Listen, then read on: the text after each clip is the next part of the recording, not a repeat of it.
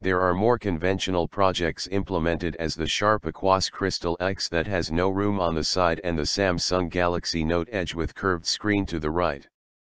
The next step is the glass smartphones. We have seen a glass tablet or two, but the idea of glass phone hasn't been practiced in a while. Well, apparently, there's a real phone of this kind coming and it has a name, Coolpad Dazen X7.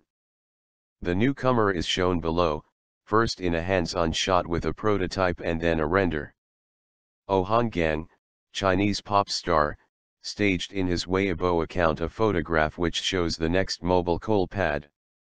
This is the Coolpad Dazen X7, which, except that it is high-end device, is interesting because it does not come as shown with standard construction materials, such as plastic or aluminum.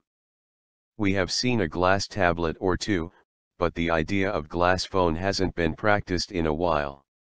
Well, apparently, there's a real phone of this kind coming and it has a name, Coolpad Dazen X7.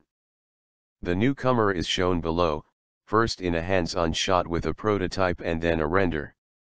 The information is that it is made of glass and will be announced on January 8, 2015 at a price of around $800.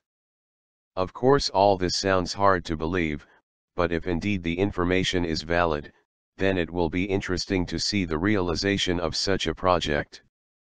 Of course, it may be made of sapphire glass, Gorilla Glass, or some other hardcore material, but something tells me Coolpad will try to keep it reasonably priced.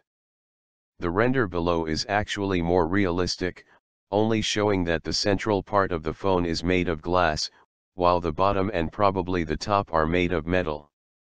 Basically, this isn't very far from the Sharp AQUOS Crystal, if you think about it. Will a transparent phone be a hit in this day and age?